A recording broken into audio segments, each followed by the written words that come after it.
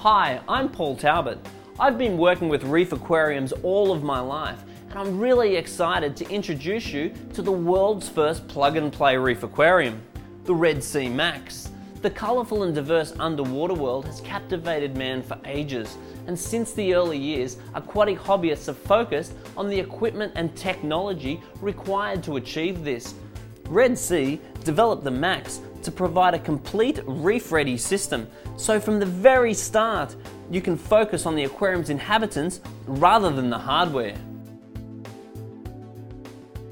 This DVD covers important aspects of MAX ownership and maintenance, including salt water and substrate preparation, live rock curing, livestock selection, and long-term reef care.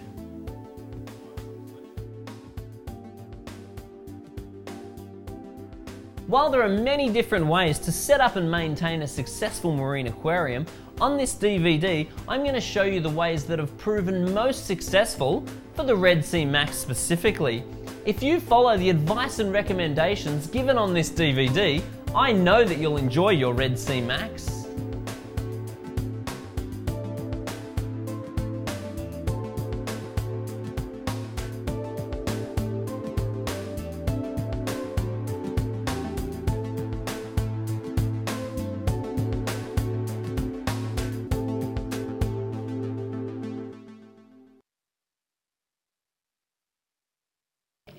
The REDSEA MAX approach to the coral reef experience is to replicate the natural environment as faithfully as possible. In the ocean, coral reefs flourish where specific conditions prevail, such as sufficient light, adequate current, stable temperature, and clear water. The REDSEA MAX provides a system that recreates these conditions, allowing you to keep a thriving, healthy reef aquarium in your home. Let's take a look at some of the special features of the MAX, which makes caring for coral so easy. The MAX has 3 optional hood openings. The front part for easy access, the filter and skimmer opening, then the main hood for easy maintenance.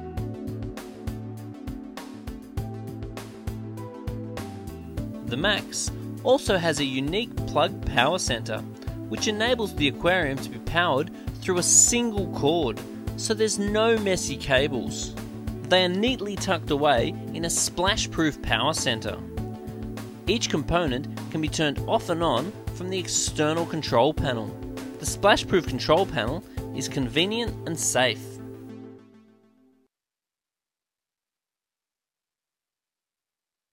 Light is the primary energy source of a coral reef ecosystem. Invertebrates such as corals and anemones rely on light to promote photosynthesis.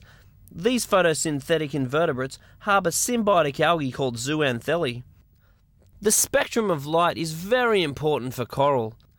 The intensity of the light is also important, though it's impractical in a home aquarium to provide the high light intensity present in natural reefs. As a general rule, the light intensity of 1 watt per litre is sufficient for marine invertebrates. As with most other organisms, fish and invertebrates require both light and dark periods for healthy biological functioning. The photoperiods needed for photosynthesis is 10 to 12 hours. The REDSEA MAX features a complete reef-spec lighting system, including 2 55-watt T5 power compact fluorescent bulbs with high polished textured aluminium reflector. This provides a total of 110 watts of light, which is adequate to support a healthy reef environment in the MAX. Half of this light has a colour temperature of 10,000 Kelvin, which imitates sunlight in shallow water. The other half is actinic light, with a frequency of 420 nanometers, which imitates the bluer light of deeper levels. Together, they enhance the growth and health of even delicate stony corals and help recreate the magnificent fluorescent colours of the reef invertebrates. The REDSEA MAX comes with a built-in 24-hour light timer to ensure a consistent photo period that replicates daylight hours, with LED moonlights to replicate night conditions to complete the natural environment.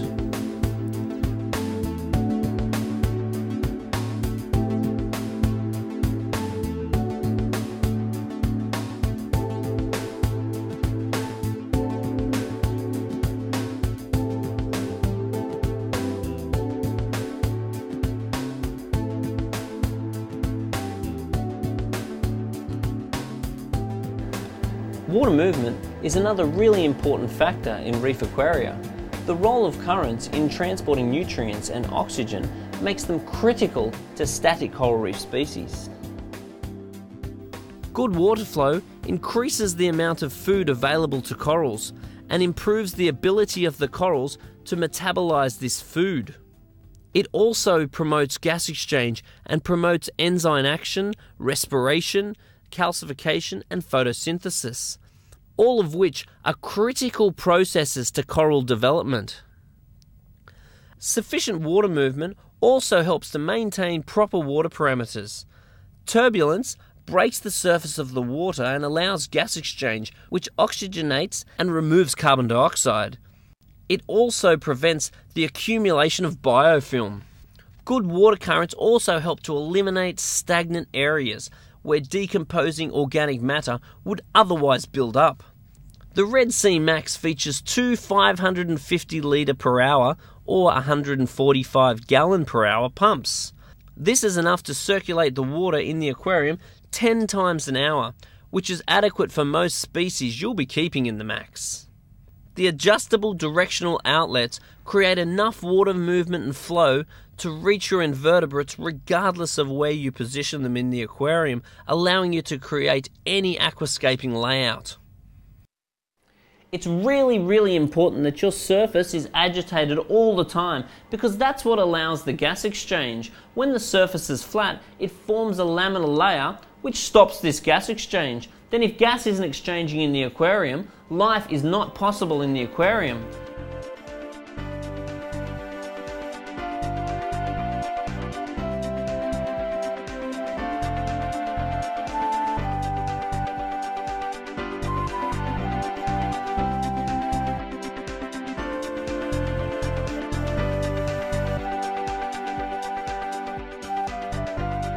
A filtration system is made up of a number of elements, each performing complementary tasks.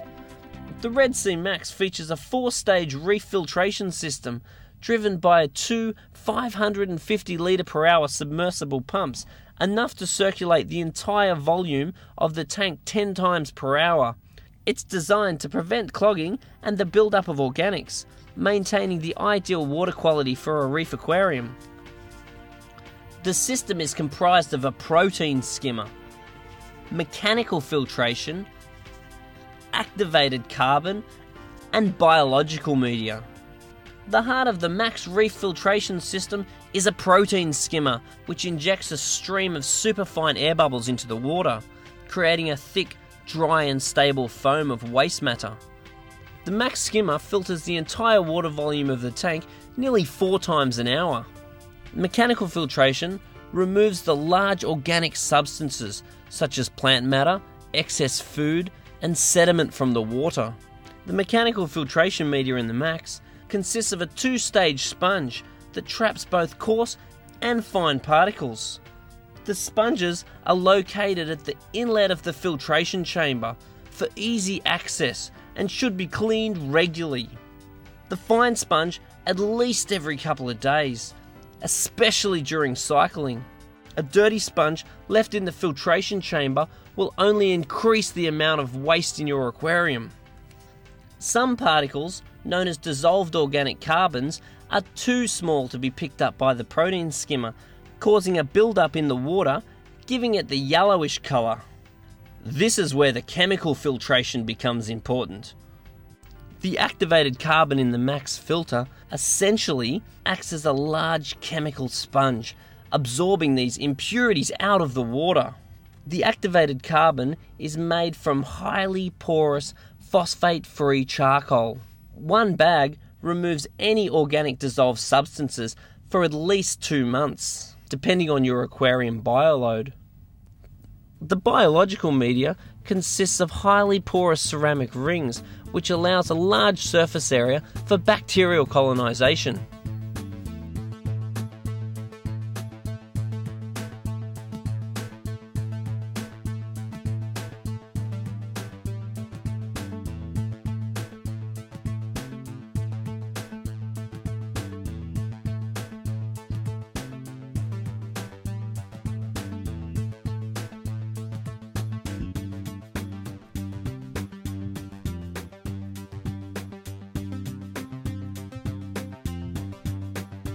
The first thing you need to do when setting up your max is to choose a suitable location.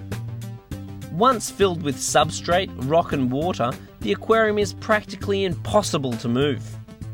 The aquarium weighs about 200 kilograms or 440 pounds when filled with water, reef base or live rock. When choosing the location, make sure you have enough room to raise the main light hood and remove the skimmer collection cup for regular cleaning. Also ensure you can reach the power center switches located along the rear right edge of the max, and that the power center can easily be removed from its niche. It's also important to choose a location with stable temperature. Aim to keep the ambient room temperature a comfortable and stable 22 degrees or 72 degrees Fahrenheit. Avoid placing the max in front of an air conditioning unit, below heating vents, or in direct sunlight. Reef inhabitants are used to very stable temperature conditions. If you live in a warmer climate, or where the ambient temperature is above the maximum recommended, you might need to add a cooling fan or chiller to the system. A well-ventilated room with moderate light is the best position for the aquarium. And if you plan to use a water chiller, ensure there's at least 10 centimeters or 4 inches of clearance behind the max to allow sufficient airflow circulation.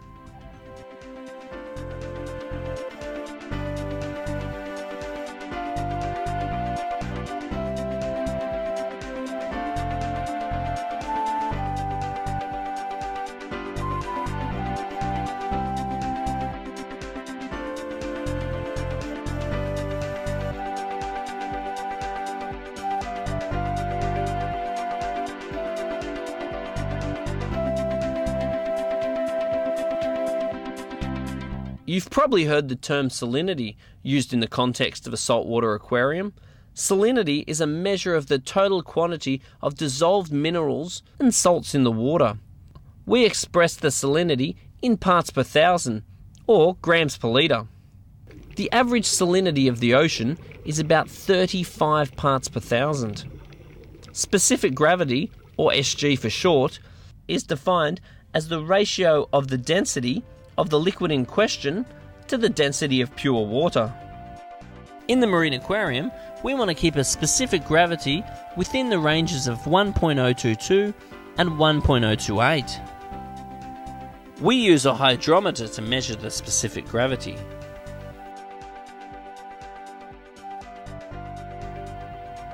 Try your best to avoid using regular tap water in your max.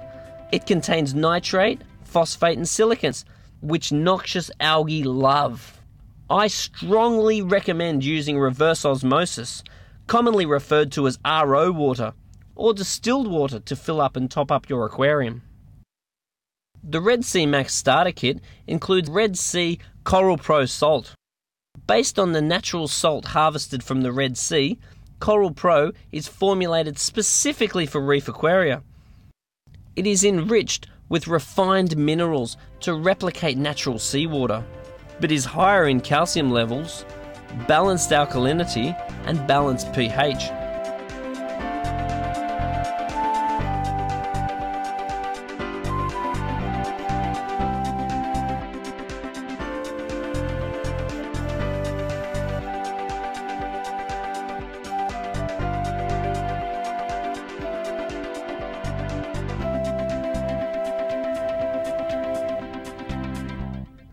Once you've assembled your max, the first thing you've got to do is inspect it for leaks and make sure that no damage occurred to the tank during transport. To do this, Fill the tank to the bottom of the inner rim with fresh water. Wait for 15 minutes and inspect it for any signs of leakage. Siphon the water from the tank to empty it. Remember, do not try to move the aquarium with any water inside. When you've finished checking the Max for leaks and have decided on the final location for it in your home, you can start getting your hands wet. We've prepared a quick reference setup chart, which you can download from the Max mini site, REDSEAMAX.com, under the support section.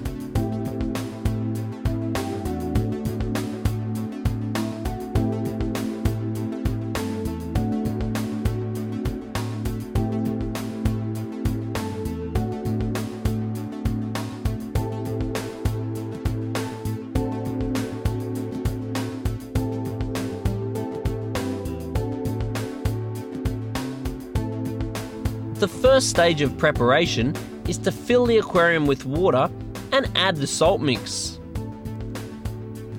We start by filling the aquarium until the water in the aquarium reaches the underside of the inside plastic border of the Max. This is to make sure the pumps will be fully submerged. Now add about 4.5 kilograms or 9.9 pounds of Coral Pro salt. This is the only time you can add salt directly into the aquarium. Once your Max is set up, always use another container, such as a plastic bucket, which is only used for the aquarium. When mixing salt water, always add the salt to the water, not the other way around, otherwise not all the salt will dissolve. Once the salt is settled, connect the Max to the power supply.